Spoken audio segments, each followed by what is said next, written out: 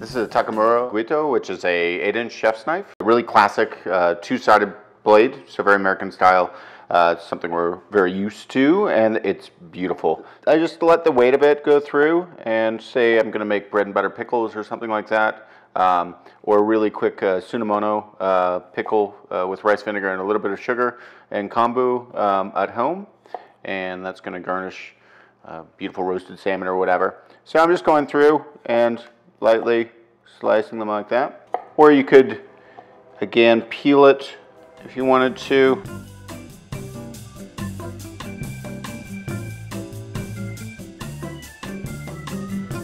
And again, it's just like mild tapping in it. When it's this sharp, it's just cutting right through it. There we've got a little brunoise and slice rounds.